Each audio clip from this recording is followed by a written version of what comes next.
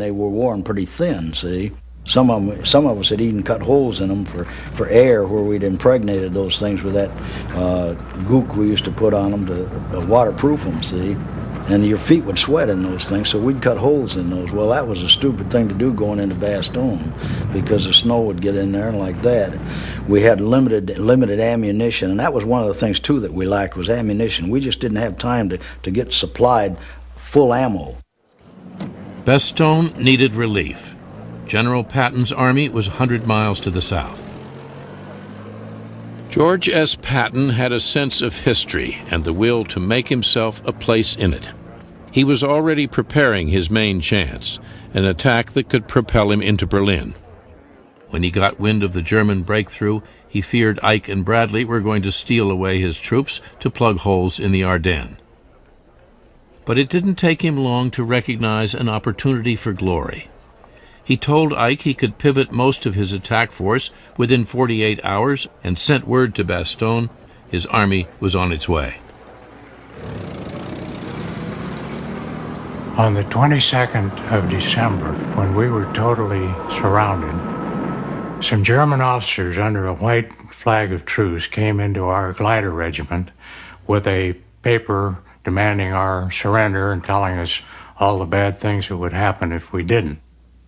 And we went in to General McAuliffe, who was taking a little much-needed nap at that point, and General McAuliffe mistakenly thought that this was some Germans who wanted to surrender to us. But we disabused him of that thought very quickly and said, no, they want us to surrender. And Tony McAuliffe then said, us surrender? Oh, nuts. And then he went on and he said, well, I wonder if we ought to answer him. And we all felt that it required an answer. And I spoke up and said, well, what you first said would be hard to beat. And Tony said, what do you mean? And I said, you said nuts. So he took a pencil and wrote to the German commander, nuts, exclamation point, A.C. McAuliffe, commanding. When the surrender ultimatum was learned of, it was apparently a good morale booster for the American public. The American press every day was showing a picture of the bulge with only Bastogne in the white, and all the rest of it was German, and we were still holding out, and that was about the only good news there was. Bastogne n'avait strictement aucune importance. The town of Bastogne had no military importance. The proof of it was in the plan of attack. There wasn't even a plan to take the town itself. The Germans got taken into the game.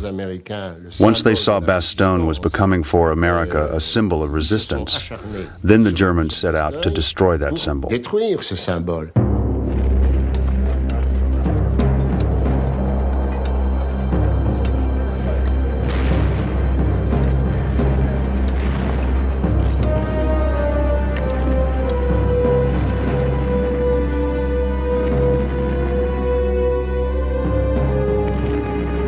Hitler made it plain to his commanders, Bastogne must be taken. He released every spare man to the cause.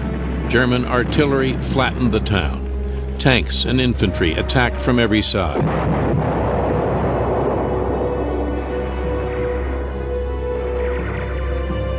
There was no way to evacuate the American wounded. Medical supplies were used up. Doctors operated behind makeshift curtains. For anesthetic, they used cognac. This growing drama was not lost on Patton. He radioed ahead. He would crack through on Christmas Day. Patton was a rather mercurial kind of a guy, very flashy. They used to say that he was the best ass kicker in the United States Army. From his command post in Luxembourg City, Patton ordered his men to attack night and day. His army neared the southern flank of the Bulge at a gallop. But 2 days before Christmas, the weather upstaged him.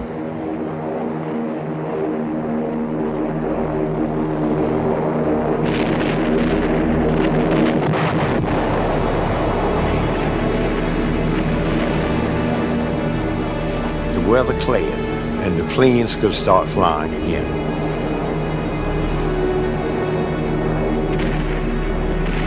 Planes were coming over by the hundreds. You'd see 36 in a group, 36 more, 36 more, and I don't know how many hundreds. And we just look up at the sky and say, thank goodness they are flying again. And see those guys diving down and strafing. We knew they were hitting tanks, and that's what's keeping the crowds moving and keeping them busy. And this happened from daylight to dark. Hitler had gambled everything in the Ardennes. His best troops, his new reserves, hundreds of new tanks, and his meager supply of fuel. But he'd always known that wasn't enough. He'd also counted on bad weather, and after 7 days, his luck had run out. The German offensive stalled out. The Allies held the northern shoulder. In the south, the southern shoulder was held. The Germans were constricted to that 80-mile base, and driving toward Antwerp, they got no farther than just within sight of the Meuse River. Net effect was it died right there. That was the end of it.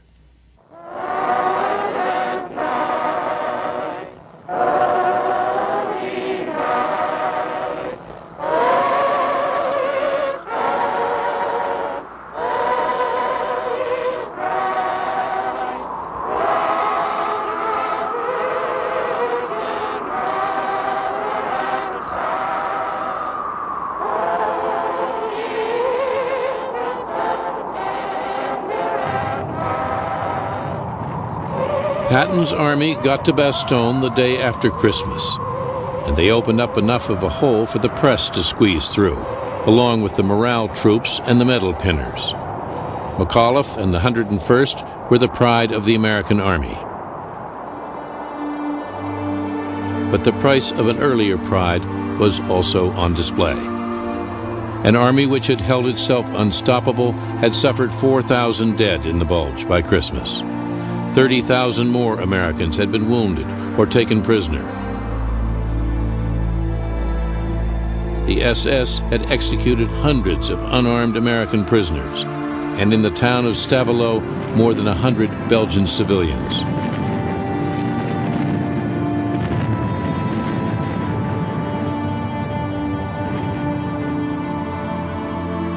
The Americans had given up a pocket of land 50 miles deep. It would take them a whole month to win it back.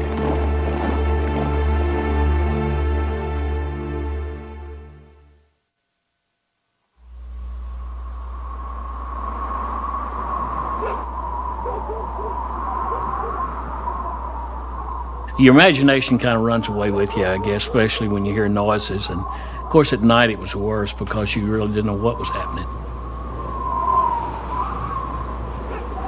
We were very much afraid of the dark. We couldn't see the danger. And so as the light begins to come, it's beautiful. It provides you at least a view of what's going to happen. And you know what's going to happen in terms of the battle.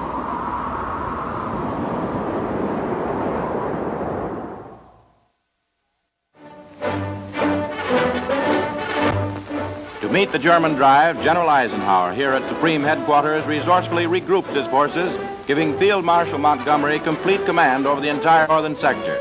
With Britain's famous Monty